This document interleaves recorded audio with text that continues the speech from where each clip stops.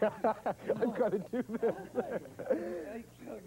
Hey, it's time for an introduction, folks. With an accent that he once described as reminiscent of heather and shortbread tins, Billy Connolly has made the journey from the shipyards of Glasgow to become Britain's undisputed king of comedy.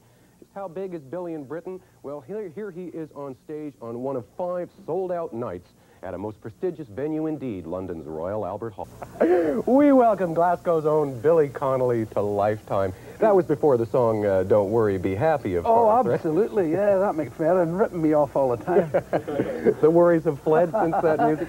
Or do you hate that tune like a lot of people do? I like it, and I can see this guy on, now it's at Madison Avenue, or Park Avenue. I was in New York, it was only about 4 or 5 weeks ago, and a guy was going along with a Sony Walkman singing that. So every time I hear it, I think of him. He looked great, this guy in the street. I think it's a wonderful song. I like McFerrin, I think he's brilliant. Well, there's a lot of brilliant people out there, but you're among them. I'm okay, I don't... I'm all right, I'm in good shape, you know. For comedy, I'm doing no bad, I must say. And you're on a nationwide tour of Canada, where people can understand the accent and get the humor, and they don't take offense, right? No, they're okay here. I like the people here. You know, it's... but I was really worried before there was so few Canadian comedians, you know. When I first came here, there was none, except that impersonator down in Los Angeles, down in Vegas. Was it Rich Little? Okay, yes. I was thinking of the other kind of impersonator, but no. No, you know, those guys. No, not those Young Street ones, but the...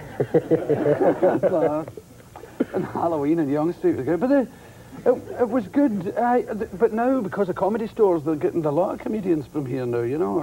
Because I always found Canadians very funny, you know, about themselves.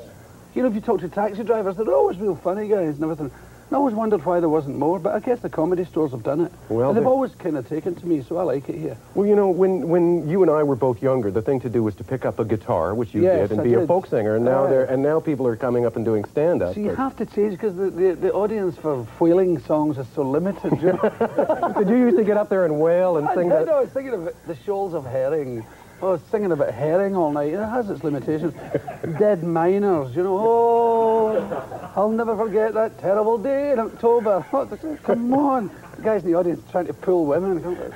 Oh, mining disasters. But it's part of the Scots heritage, isn't it? I mean, it is. Oh, they love whining. Oh, terrible. Another thing about... There used to be a man in Glasgow who sold newspapers, and he used to just crack me up. He just had a bunch of papers over his arm and he'd go, "Terrible, horrible! Terrible, horrible!" And people... Your headline here, right? People would rush up and buy one and say, "What's happening?" It's just terrible, horrible. And it never fails with the Scots, you know. Death, they're in love with death. They love funerals, you know. It's great. I love Scottish funerals myself. Glasgow funerals, you know. There's an old saying in Scotland, there's more fun at a Glasgow funeral than there is at an Edinburgh wedding. Now I've been to Edinburgh and I miss Glasgow. Edinburgh's quite proper, isn't it? It's quite prim and proper. And rightly so. It's the sort of headquarters of the sort of civil service, the banking, all that, government stuff. The Glasgow is the industrial side, the immigrant side, you know, and it has humour because it has the Irish infusion as well as the Scottish Celtic side. Scottish Celtic side's very dark, you know, tragedian, poetic savagery. And the Irish has the lyrical side, and it's given them this lovely mixture in the west of Scotland.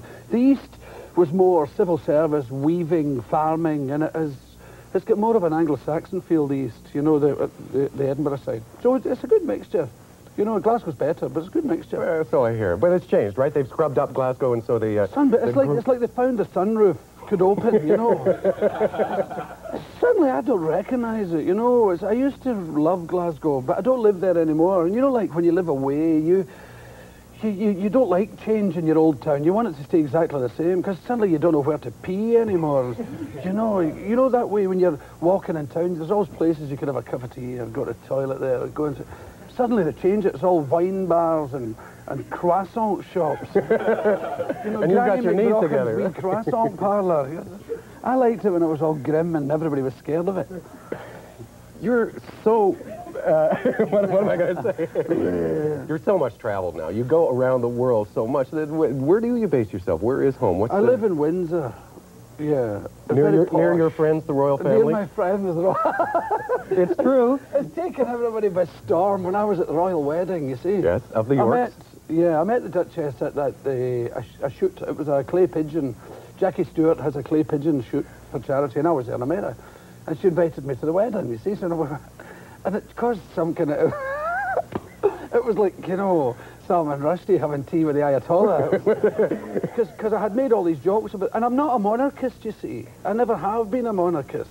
I'm also not for dragging them out and shooting them, but I don't like that whole British privilege system, and I've been against it all my life. But they are my friends, so you know we have dinner and I make. But it took the press by storm. They took it very badly. Well, the press is. It's strange over there, isn't it? I mean, they'll get scum. Yes. I mean, don't try and find good reasons for it. They're highly paid, underworked, overfed scum. Yeah, basically, and liars, you know. I mean, I've tried to find nice reasons for these people lying about me, but there are none. They're just scum, you know. Good to be here in Canada, where all of our news people are. And a nice, clean Canada, I love it. But there's two distinctive sections of the British press. You have the Times, the Guardian, and the Independent, the Telegraph, meh, on that side. And on the other side, you have the scum. They just lie and cheat and they're politically motivated. That separates them from the National Enquirer. It doesn't even pretend to be a newspaper, you see. But they are like trash with a political line, which makes them dangerous. And somewhere someone's saying, horrible, terrible. Terrible, horrible, terrible, horrible. Let me ask you this, Billy. Are they starting to get it in the United States? When you first went there, I don't think they knew. I mean, there's a story about you being in the Roxy in L.A. and nobody knew what you were... They didn't know I was on stage. They just didn't stop talking. They just all talking, rabbit, rabbit, rabbit. And I was on stage and I said, well, look, this is ridiculous. You don't like me, and I certainly don't like you. Good night. I've got better things to do with my life. You know, and I went off stage and nobody went boo-hiss. They just didn't know I'd been there. And it's because they were obviously experimenting with soft drugs, Your Honour, right? And most of them hadn't had a pupil in their eye for 3 months. Like getting the point of the first joke on the way home. You know, oh yeah, that guy was okay. Driving home at 3 miles an hour, you know. So I abandoned that, but I've been back since. I did 2 concerts in Los Angeles and it was brilliant. So I think being on David Letterman helped. And it's really weird because the audience kind of look at me like I've just arrived from Venus. And they're not sure whether to laugh because I tell like stories and bits and pieces and they're not sure what to do. But they get an amazing response every time I'm on, apparently, from the guys at home. So it's quite difficult sitting there with these dinglings in the audience hoping that the people at home are enjoying it. I kind of find it difficult. My life's difficult. But it is successful. It's very enjoyable. Billy and Albert, the record of yours that I own, you at Royal Albert Hall, double platinum. That is hot stuff. It's a double platinum video, and I've never seen one of them. Well, we'll have to keep you But around. they're making me one. I can't wait to have a wee look. Well, it's wonderful you had a wee look in our little home here today. Yeah, Thank I've been you here so much before. for I coming. used to do AM here. Oh, well, wonderful.